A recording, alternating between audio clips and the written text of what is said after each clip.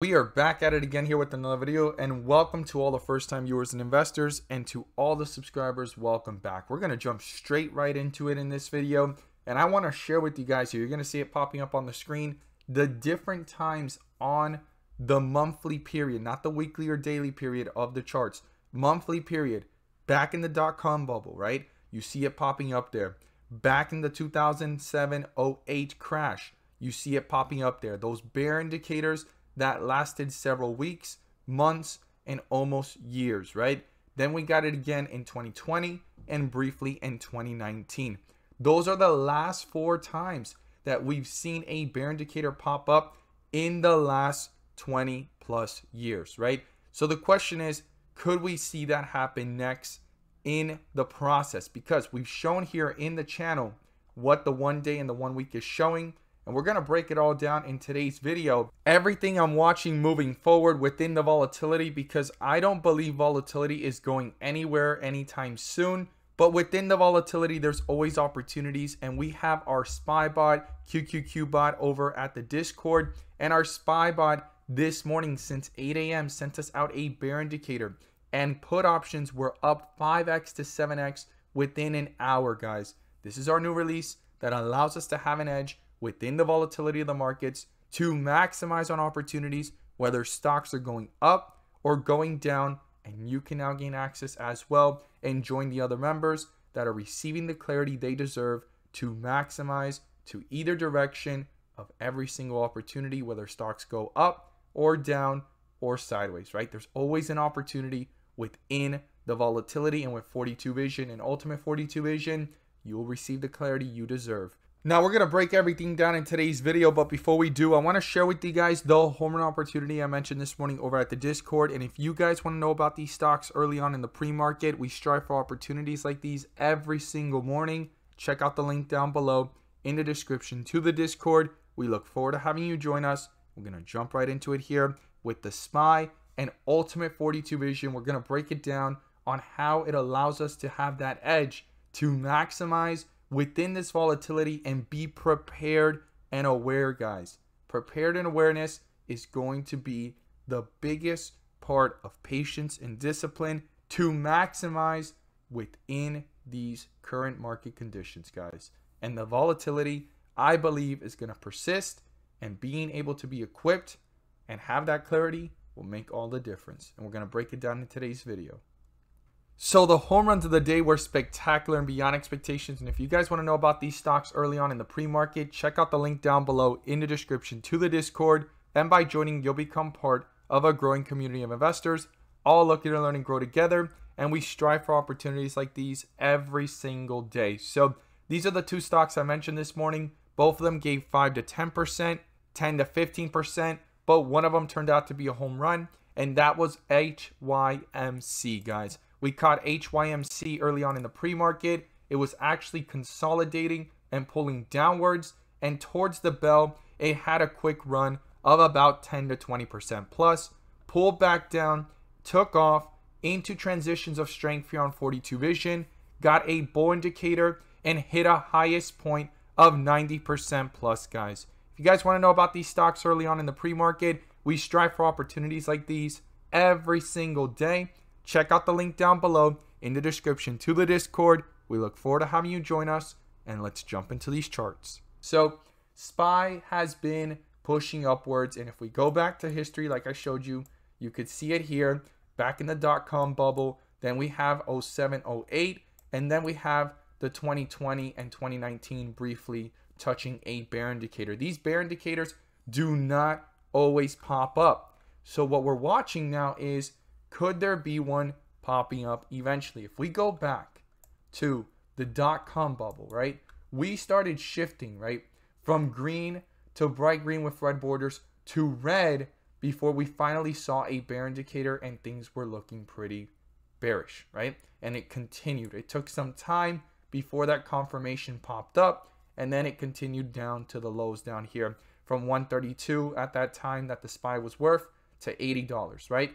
And then we have here the other one in 07 and 08, and it started shifting and it went into red. So the main thing I'm looking for is, will these shift from bright green with red borders to red, and in the process, will there be a confirmation of a bear indicator? Okay, now the 2020 crash was so quick, it did not last for more than 2 months, but if this pain of downward trend continues for the next several months, that could be a possibility to pop up, and we may see red bars pop up with a possible bear indicator. Now, the one I've been tracking and sharing with you guys that has given us clarity since the beginning of the year, right?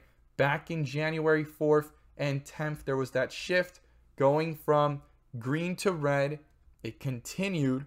The next bar was pretty large. And on the third bar of this continuation, which we've already had 1, 2, 3, 4, 5, 6, 7, 8, 9 back-to-back red bars.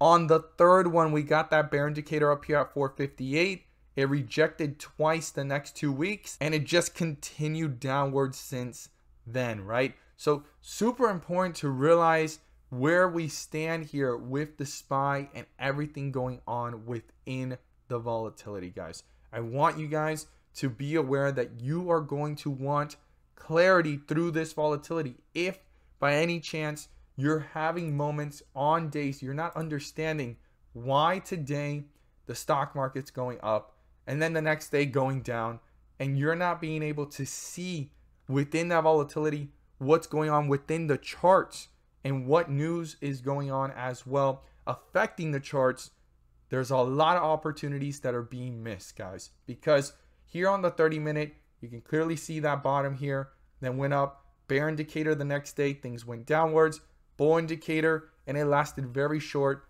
lived, and then we got here that bear indicator today that lasted all day. But if I put the 5-minute, right, this is what our bot actually follows. There's plenty of opportunities within the volatility to maximize in either direction, guys, within the movements, to the point that this bull indicator popped up and it pulled downwards. And if no bear indicator pops up, there is something within the charts that actually was met, right? Specific levels were met within the volatility that the bull indicator popped up, no bear indicator negated it, and it continued upwards, and it lasted all the way until today at the opening bell. So call options within that run were maximized of 2 to 3x, and into the next day they were up even though things were pulling down, because it went up from that beginning point to this point right here. Now theta could have actually ate up some of the gains, but they were still up. And in today's transition to the downside, that bear indicator since 8:15 a.m. was strong. Same thing here as well the day before, where it seemed like the stock market was going to fall after CPI data and everything was reported, and things actually were going up beforehand, right? You just see things going up, and it was under a bull indicator since the day before, and call options were up 5 to 7x that day since the bell to its highest point. So always in the volatility, this one right here was phenomenal. This was the date that the president was speaking. It went downwards, took off, and then right after it went back down. Maximization to the upside, maximization to the downside. I mean, phenomenal type of volatility. And then a very clear maximization here on March 7th. Bear indicator, things just going into further weakness. Like within the volatility, with this clarity, there will be points of maximization. That's what I want to emphasize and make you guys understand. But let me share with you guys what it is I am watching on the 1 day, the 1 week, and 1 month to see what's going on in the bigger picture. So let's go ahead and start here with the 1 month. The first thing I'm looking for the 1 month, as I stated earlier in the video, is if it shifts from green with red borders to red bars and then following a bear indicator like it has done in the last 2 recent big crashes, the .com bubble and then 07, 08. That's the main thing I'm going to be looking for. And the way we know if things are really bottoming out and going into further weakness of extreme weakness, which actually lasts for several years, not several months, but years, is once it hits white with red borders. And we're going to look at white with red borders now on the 1 week and the 1 day, which is a little bit more reasonable and much more focused on a quickness. Like this happens to be something quick, not long term, but a correction or crash of 20%, not a bear market where the bears are dominating for the next several months and years, right? So here we are with it under a bear indicator. We're in the red right now, right? Red bars. We went from green to red bars, and the next point would be white with red borders. And you could see every time we hit white with red borders, eventually there was a reversal, and we look for that reversal of the red with green bars, and then that bull indicator popping up to signify strength. And in the last 3 times this happened, this one lasted several months, this one lasted a year, this one lasted almost 2 years, right? And if we go back in history, you could see during the dot-com bubble, things were a little bit more volatile. So once they got back on track, things started to pick up for about a year or two, consolidate, and then continuation of volatility to the upside based off the 1 week, right? It wasn't as clean as the last 3 years that we have seen. And those are some of the things I'm going to be watching here based off the 1 week. Now on the 1 day, things are a lot quicker and we start seeing a lot more volatility, right? Things start shifting back and forth a lot quicker. And the last time we had a crash was the 2020 crash, and we saw things go pretty quickly to the downside under one single bear indicator until finally there was a bull indicator almost a month after as things started to shift back up. And that's something I'm going to be looking for, those red with green borders. If we go back in time, all the way back to 2007 and 2008, you could see that things were a little bit more volatile, but once it finally hit that bottom, it bounced back from white with red borders, got that bull indicator, and started to pick up traction, right? And then we have the 1 week and 1 month to confirm these such turnarounds, right? So that's what I'm going to be looking for, and we're currently under a bear indicator here after this fake out and volatility here. And this is something I've been talking about since the beginning of the year, that volatility will continue to persist. And that's what we're continuing to see. The question is, will we go even lower to the downside? And now we have resistance and support levels to look at, right? So the first thing is the supports, right? The lowest that we've gone so far is 410. If that gets broken through, the next point of reference is 400. And then we have way down here at 38, right? And also 3,700 based off the S&P 500 index and based off the SPY, 380 and 370, right? Those are key levels to be watching if things can bounce back from that, or if we're going to continue to see that type of bearishness. Now, right now, things are trying to hold themselves up sideways and try to use this as a bottom, but it's not guaranteed and it's not confirmed. We are under a bear indicator. We need to see real strength here turn around. We need to see that bull indicator pop up, and most significantly, turn around here on the 1 week. That's the main thing I'm looking for. And then also the 1 month will confirm if we're getting out of this situation of such a bear indicator popping up anytime soon, and this bull indicator continuing to hold strong, guys.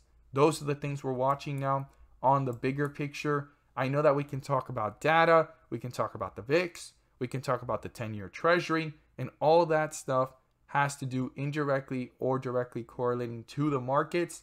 But technicals right now is going to quiet down the noise and allow one to just focus on what's happening in front of us without even looking at news or even looking at what's going on within the overall picture.